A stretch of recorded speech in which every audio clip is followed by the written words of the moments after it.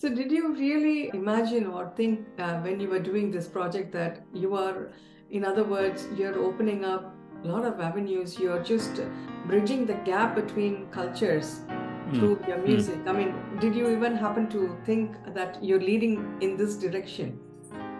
At that time, I was not thinking because the only thought in my mind was I said, okay, I have this vision in my head.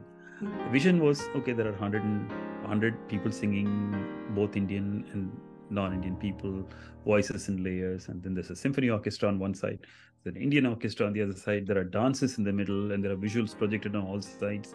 And when I said that to people, they said, Pada Paitekara, how is it ever going to happen?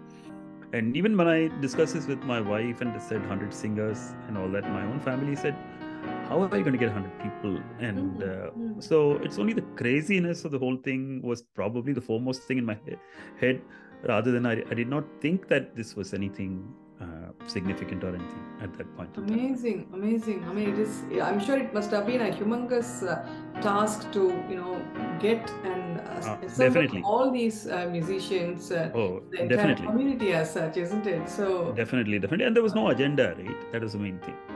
amazing. Such Yeah. a lovely, must be very, very exhilarating, and even for the audience who must Oh, have yeah. witnessed on. Yeah, because when there's energy like this, there's a certain purity, right? So when it rubs off Absolutely. on the audiences, there's no question.